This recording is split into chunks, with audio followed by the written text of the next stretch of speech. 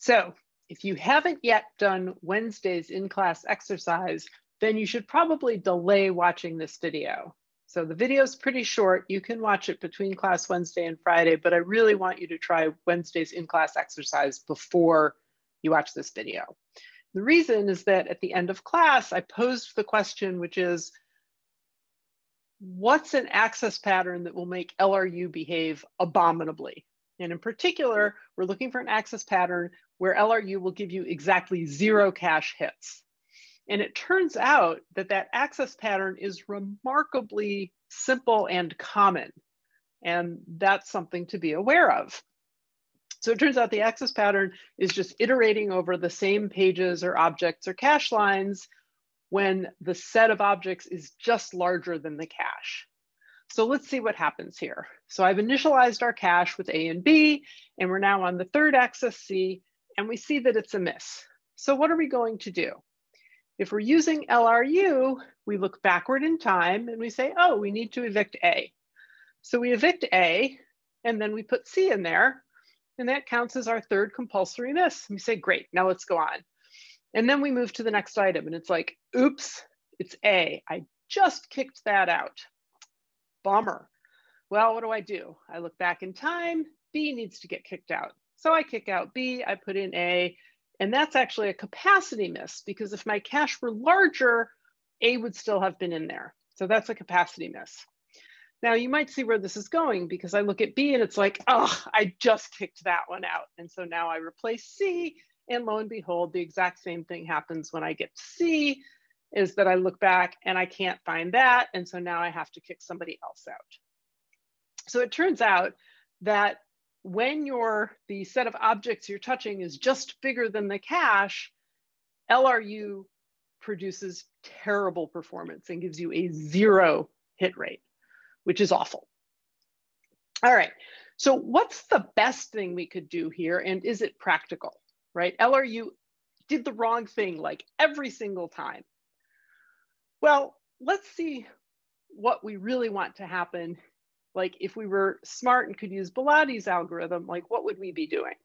So once again, we've set up, we're trying to access C, and A and B are in the cache. And I say, well, now I'm gonna look forward in time and realize that I don't want to evict A, I'm gonna evict B instead.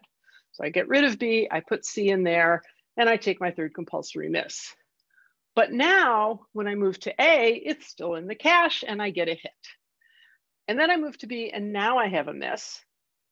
And we can't quite look far enough in the future to really know what's going to happen. But what you might realize is that the ideal thing to do here is to kick out the object I just touched. So in this case, I want to kick out A. I now take the miss for B, but when I move ahead to C, I get another hit. So this policy is actually called MRU. It's most recently used, right? And it turns out that when you're iterating over a set of items or an array that's just too large to fit in the cache, MRU is actually a really good solution. So let's look at one last algorithm, which is FIFO. How does that perform?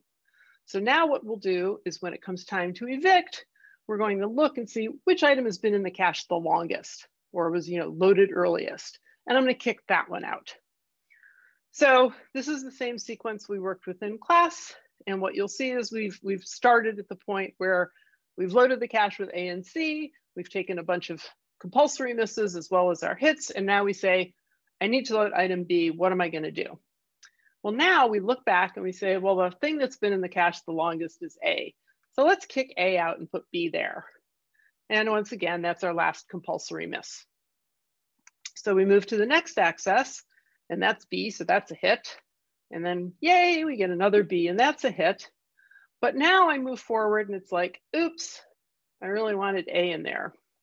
All right, well, I'm gonna look backward in the cache. Which one of B and C has been in there the longest? Well, it's C.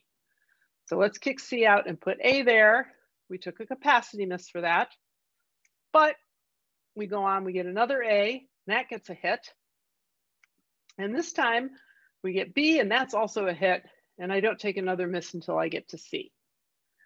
So FIFO is a little different than LRU. right? It really is how long you've been in the cache, not how long since you've been accessed. But in some ways, it can sometimes be easier to implement.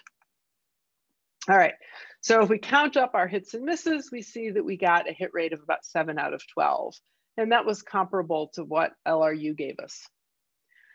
So at the end of the day, there really is no perfect cache replacement policy. LRU is often just fine. It is perhaps the most commonly used one. LFU, least frequently used, is sometimes a little bit better, not always. But there are particular patterns that you might want to be alert that they might happen, like this iterating over a big item.